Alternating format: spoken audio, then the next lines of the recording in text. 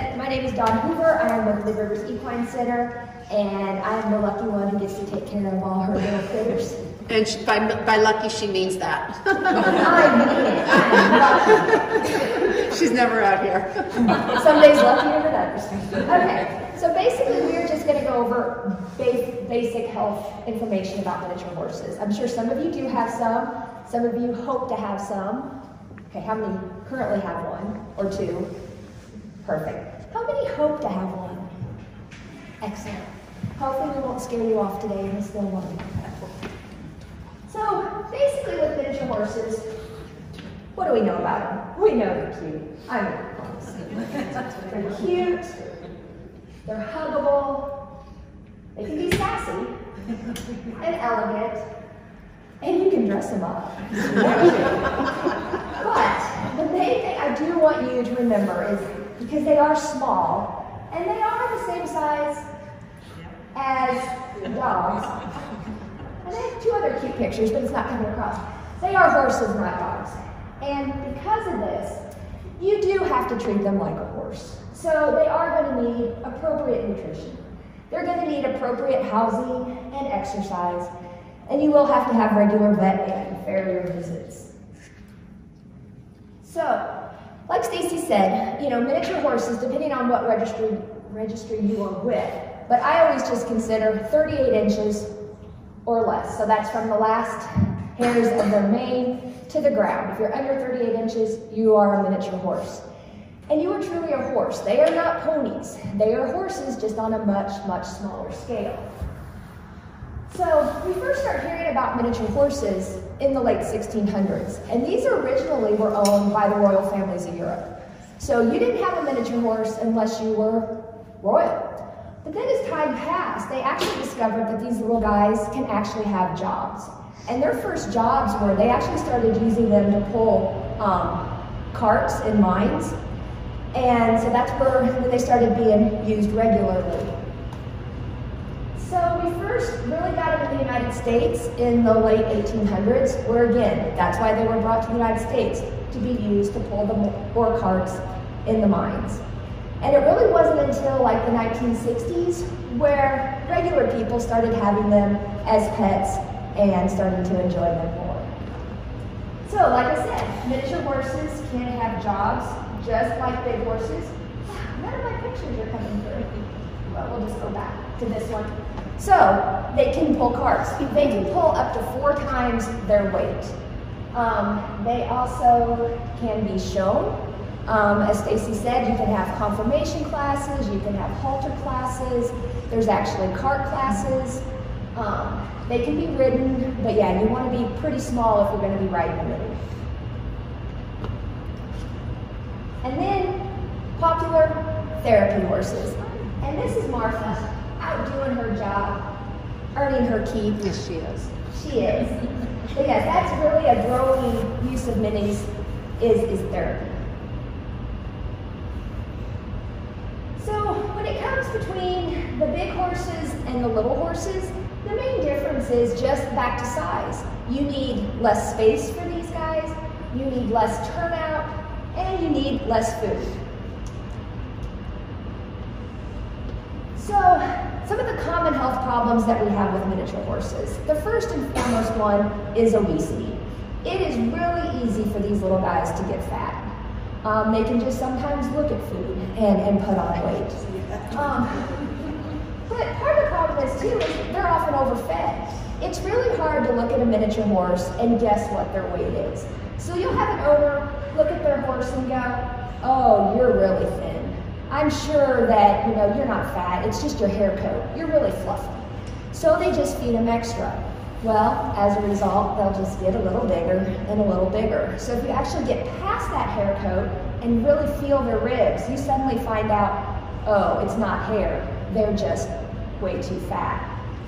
But that hair can also hide a lot in the other extreme too. You can get miniatures that you think are way too fat, but if you actually feel underneath that really heavy hair coat, they're actually too thin. But the main concern usually though is obesity. Lack of exercise. It is really easy for these little guys to become pasture potatoes. They just, you can't ride them, they don't necessarily have a job, So this is where we start talking about having the exercise regime and making them jog. Probably Belle needs a job. So, she would probably happily come jog your minis.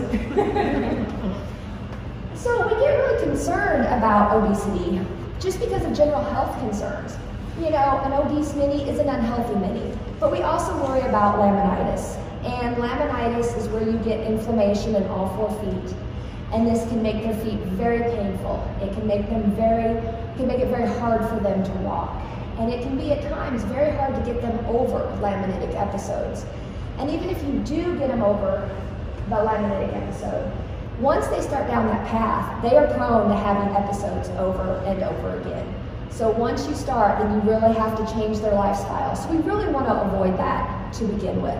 So that's why we do want to try and keep them within a regular weight. We also worry about insulin resistance. An obese mini is way more prone to developing insulin resistance. And what this is when their body has a really hard time regulating insulin and makes them more prone to being laminitic. So again, that's why we just really want to watch their weight. But now, having said that about insulin resistance, we can see that occasionally show up in thin horses also, such as Chloe. Chloe, since Stacy's had her, has never been overweight, but she did develop insulin resistance. But we do consider it more of an obese horse problem.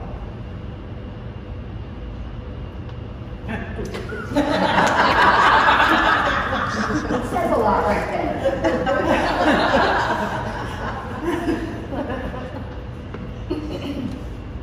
Okay, so teeth in miniature horses are also a big issue. And the problem is you've got these really small heads with the exact same number of teeth and sometimes the same size as a big horse. So as a result, there's often not enough space in their mouth for all those teeth. So you get a lot of overcrowding, so their teeth don't line up appropriately, so they don't chew as well as they ought to. They're more prone to overbites, underbites, and also part of the problem is then because of all those teeth trying to fit in their head, then oftentimes they'll have sinus issues because the tooth roots are taking up all the space in their sinuses. So we definitely want to keep an eye on that. And I have a really cute picture of a mini with bad teeth, but like I said, the pictures aren't coming across.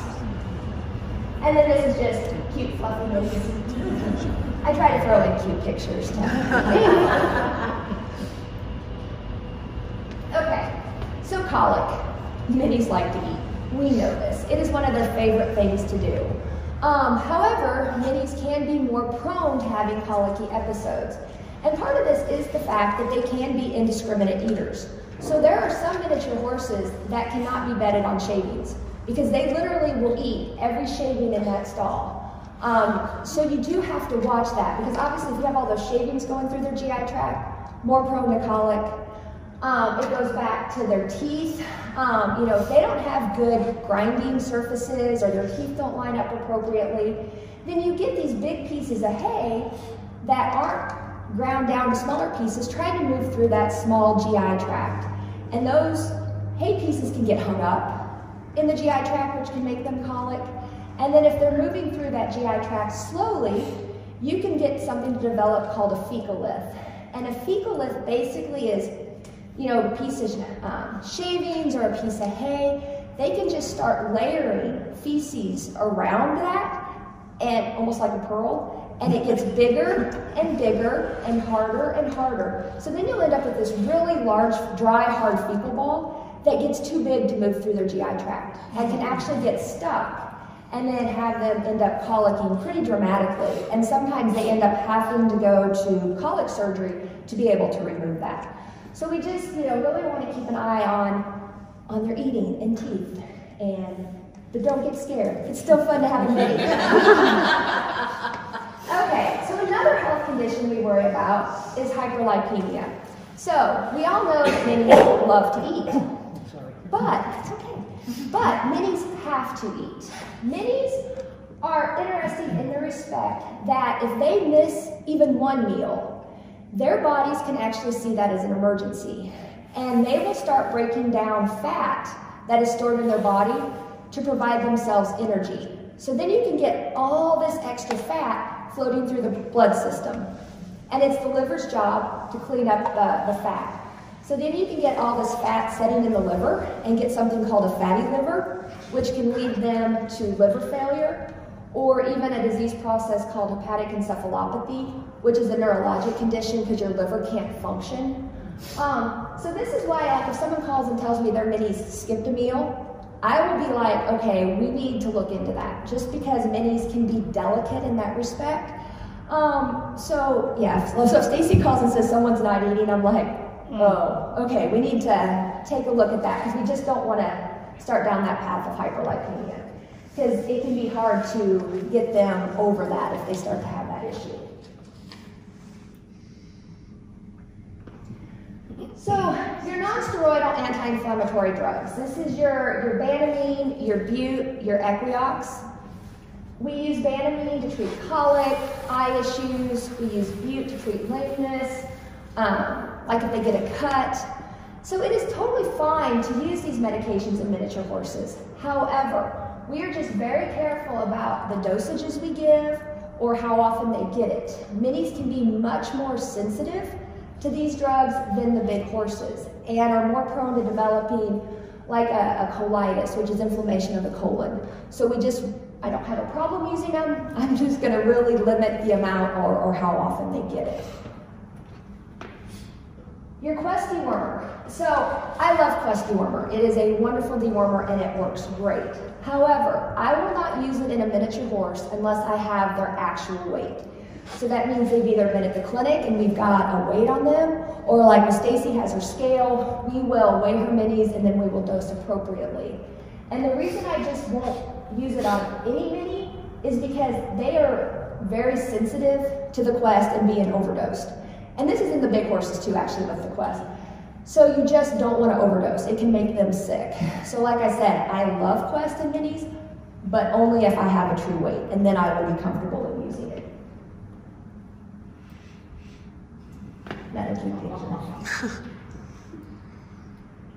Okay, so reproduction. Minis have a much higher risk of dystocia, and that's when the baby gets stuck in the birth canal during foaling. And this is due to the fact of back to size. Miniatures are just smaller. They have a smaller area to work with. And it's also harder if they're having a dystocia for the vet to get in there and able to try and fix the complication. Again, back to size. So basically, if you have a miniature mare that's pregnant, I mean, that's why we need to check to see, because it's good to know. Because you really want to keep a close eye on them when foaling starts, just in case they do have a problem with getting the baby out of here. Dwarfs, we're going to talk about that just briefly here in a couple minutes. Stallions, just say no. No one really needs a stallion. Now, if you find a mini and you fall in love with it and it's a stallion and you have to have it, that's fine. Get him. However, just plan on getting him gelded in pretty short order because, again, no one needs a stallion.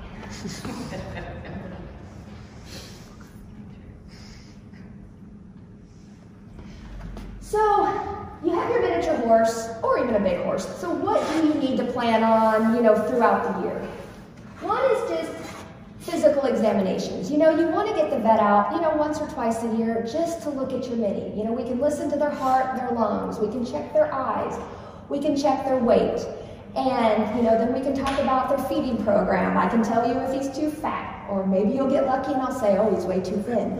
That way we can just discuss and come up with a plan. Vaccinations, there are vaccinations that you are going to want to do every year. The main ones for this area is your Eastern and Western encephalomyelitis. That is a mosquito-borne disease. Tetanus, that's if they get a cut. West Nile, which is also a mosquito-borne disease. And then rabies. We have a vaccine called a core vaccine that has those all into one injection. So that helps miniatures because they don't always like shots. But yeah, those are your basic ones. Now, if you're going to be leaving the farm, being exposed to other horses, then you might want to consider a rhino flu. The rhino flu is twice a year, but the others are once a year. A Coggins test tests for equine infectious anemia. It is a blood draw. It needs to be done once a year. But again, it's only if you're boarding your mini or if you're leaving the farm. If your miniature horse stays on the farm and never goes anywhere, and you yourself aren't boarding horses, then you don't have to have that done. But if you are going to be a therapy horse, or going to shows, or going out and about, then it is legally you're supposed to have one. About strangles. Again, it depends how much you're exposed. I mean, if you're not leaving the farm or going anywhere, you don't necessarily have to. If you're going to be taking your mini to horse shows where they're exposed to other horses, then it's not a bad idea to do the strangles. A big horse I'll be taking and then bringing back, and that's why I was thinking exposure that way. You can definitely do that. Fecal exams and deworming. It is good to get fecal exams done at least twice a year. They can be done more often, but minimally twice a year. You can just see what your parasite load is, and then we can plan a deworming schedule based on that. Dental exams and floating. It's good to have their teeth checked at least yearly and then get them floated as needed. Because again, we just want to keep those teeth under control so they're chewing the best that they can. And if you have a little gelding, sheath cleanings. Enough said. Enough said. There's really nothing more to say. Okay, so like I said, we're just going to briefly touch on dwarfism and miniature horses because our two favorite dwarfs live here. So we got Booker and Martha. So dwarfism occurs in the miniature horses due to mutations or deletions in the genetic makeup. So these changes in the genetic makeup can result in really small sized horses. These are the ones I often see that are so little. You can end up with abnormal conformation of their legs, so they can have really crooked legs. They can be really short spined, more prone to being pot bellied. They can have really short necks. They can have abnormal shaped heads. They can have bulging foreheads. They can have bulging eyes. They can have nostrils that don't necessarily set in the normal place. They can be just a little bit higher setting on their heads. And these abnormalities can be very minor to the point where they can live really relatively normal lives, and it really doesn't necessarily affect them. To miniatures that are so affected, or dwarfs that are so affected, that it can be very hard for them to stand on their own. It can be very hard for them to walk. And a lot of these little ones can live in chronic pain just because everything is so abnormal in their legs. It is estimated that there's about 50% of the miniature horse population are either affected, so they're actually dwarfs, or they are carriers of the dwarf genes. And the reason this is so prevalent in the miniature horse population is because originally the goal has always been with the breeders to get smaller and smaller horses, because obviously smaller they are, that's pretty cute. However, as a result of this, unfortunately, the smallest horses that we usually get are dwarfs. So a lot of the dwarfs have been used as breeding stock. So it has just perpetuated these abnormal genes. And I did have a picture, but again, it's missing. It was a picture of a stallion that was used a lot in the early 70s. And he was a dwarf, but he was really popular. They used him. So again, he just perpetuated those abnormal genes. And so that's why we see it so much. So we currently have genetic tests for two types of dwarfism. We have Equine dwarfism, which is Booker, and we have Bell dwarfism, which actually is Martha. So I encourage you that if you have a miniature that you're considering using for breeding, that you do the genetic testing to see. I mean, it may not be obviously a dwarf, but you could be a carrier. And you just want to know that before you breed to the stallion or the mare, you know, what their status is. Because there are some combinations that are actually lethal. There are foals with certain combinations of these genes that won't survive. The mare will always miscarry, or if they're born, they have to be euthanized soon after because they are so abnormal. And it gets back to just perpetuating dwarfism. We really need to stop. And these are just some other pictures of Equine dwarfs. You can see, you know, short spine, pot belly, crooked legs. You can see this one has a really short neck, abnormal shaped head. And they can, like I said, you can have as few of abnormalities where they can live a pretty normal life to a whole combination of different ones.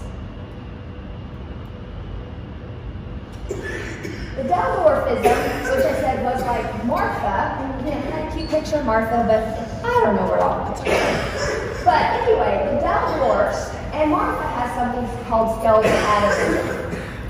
And this basically causes the really abnormal limb development. If you've seen pictures of Martha, you can see that her front legs are really crooked. And this is because Martha actually has extra bones. These dwarfs with the skeletal atavism are basically a throwback. And if you look at some of Mark's samples over there of like really early horses, you will see that they have a separate radius and ulna. We have a separate radius and ulna. But in today's horses, their radius and ulna on their front legs and their fibula and tibia on the back legs are actually fused together into one bone. Well, Martha's legs aren't fused, so she has basically extra bones, and that's what causes the deformity. And this is just a picture, an example of it fused together. You've got it separate up here, but then it fuses into one long bone. And then I had another picture of it showing it separate, but best laid plans. So basically, so that's why I just wanted to briefly touch on dwarfism, just because it is a problem that we see. It seems like dwarfs suddenly have really gained in popularity, and people are really wanting to own dwarfs. I just want to prepare you that if you do get a dwarf, you just have to be prepared. These little guys have a lot of health issues. They have a lot of abnormalities, and these are health issues that are going to have to be dealt with their whole life. So it can definitely be a financial drain. It can also be an emotional drain on the owner, just because they do have these health issues, and they can also have a shorter lifespan. Medical supplies to have at home, I think you briefly touched on this, but you know, thermometer, stethoscope, your bandage material, which is like Gamgee roll cotton wrap. That's in case, you know, if you get a cut, you can put a wrap on it till the vet gets out there. Triple antibiotic, Neosporin ointment. If you just have a small abrasion wound, you can treat that accordingly. So, emergencies happen. You know, at some point, you are going to need to call the vet. Even if it's just, you're not really sure if it's an emergency, or you just want to call and talk to set up a routine appointment, it's good to have a relationship with a veterinarian, so you will call and talk about that. Have a plan in case of the emergency, like say your mini has a problem where it's going to need to go to the clinic or to a hospital. Just know how you're going to get them there, so just have a plan. Know how to get your temperature, pulse, and respiration. Take a deep breath, it'll be okay, and basically always call the vet. I mean, if you have questions or concerns, it's always, like I said, just good to call and talk. And I have this awesome picture right here. It was of a horse who somehow had fallen into like a manhole, and his back end was in the hole and his front leg was up. And it says, like, I have a perfectly reasonable explanation for this. But again, no picture. And I had a picture here too. Picture it.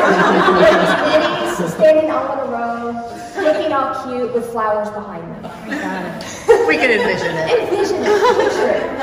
Okay, so that's basically miniature horse medicine in a nutshell. I mean, it's very brief, but it's just to give you a basic knowledge. If you're thinking about getting one, if you have one, it's just to kind of review.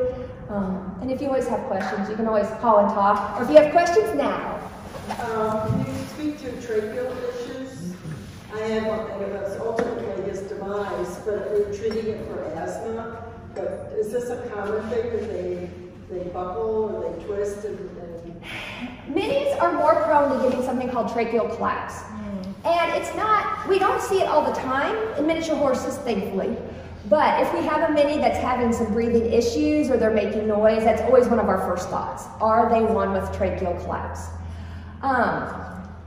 It definitely, yes, can shorten their lifespan, and the more obese they are, that actually can make it worse because it definitely puts pressure on that trachea. Any stressful thing is even as simple as vaccines can stress them and make their tracheas collapse. So is it really common, or is it not really? It's not that common, but again, we're never surprised when we see one. I mean, like with all of Stacy's, none of them have tracheal collapse. We kind of worried about Booker at first, but then what we thought was going on went away. So it is definitely more prevalent in the miniature horses. So it's there, and there's always that possibility. But we don't see it all that often either. So I don't have a perfect answer on that one. It's like some of those diseases where we don't see them, but yet when we do see it, we're not surprised. So it wouldn't stop me from getting a miniature horse with the concern of that. It is a concern, especially with breeding. You think, well, it's cold, it's an asthma type of thing, and then it's not. Right, because oftentimes that's what we think. When we first hear them make that noise, we're like, okay, do you have a cold going on? You got a virus? And then we find out that it just continues. And then a lot of times we'll take x-rays and we'll actually can see the collapse on x-rays. Thank you. You're welcome. Will people tend to do vet checks before you actually purchase a mini, or is that just something that's not? Not too often. I've never done a pre-purchase on a miniature horse. No. Man, if we did Get what you get. I think sometimes on a miniature horse, if we did pre-purchases, I'd be like, oh, well, this is wrong. This is wrong. This is wrong. But feel free. So it's not that we wouldn't do a pre-purchase. It's just something we have never done one. Yeah, I was just curious. Right. Any other questions? I have a question. I don't know if this is even applicable, but